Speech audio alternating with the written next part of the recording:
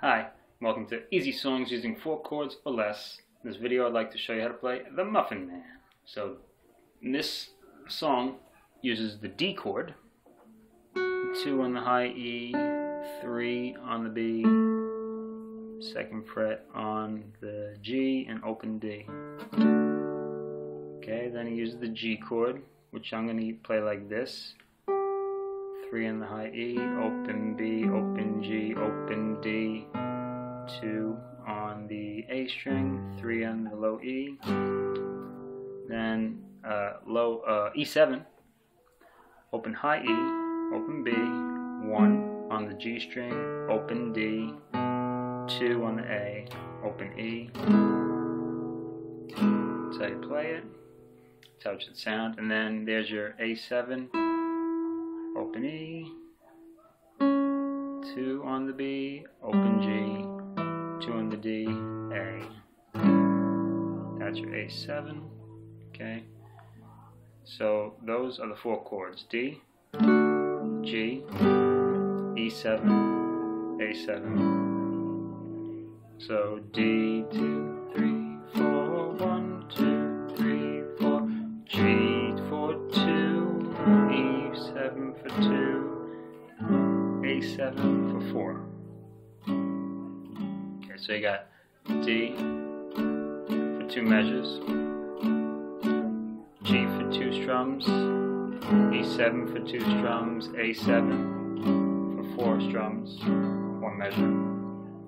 Okay, D for 2, G for half a measure, E7 for half a measure, A7 for 1 measure.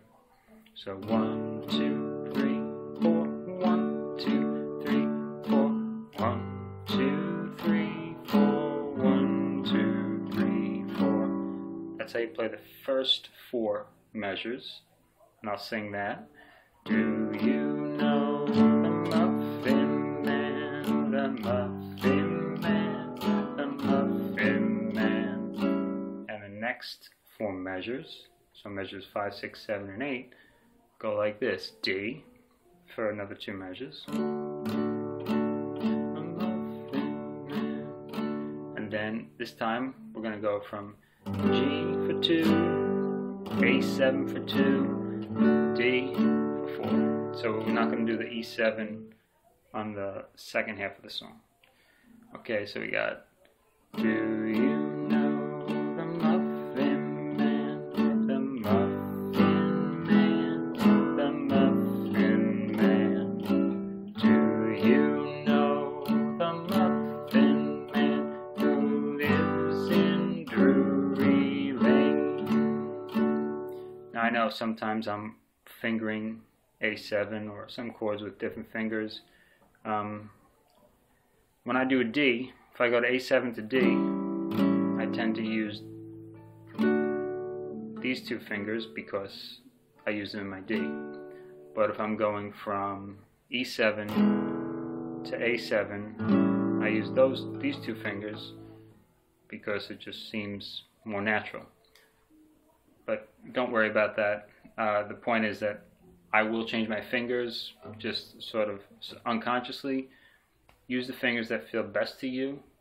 But I do recommend this G in this case, but if you want to use this one, it's fine.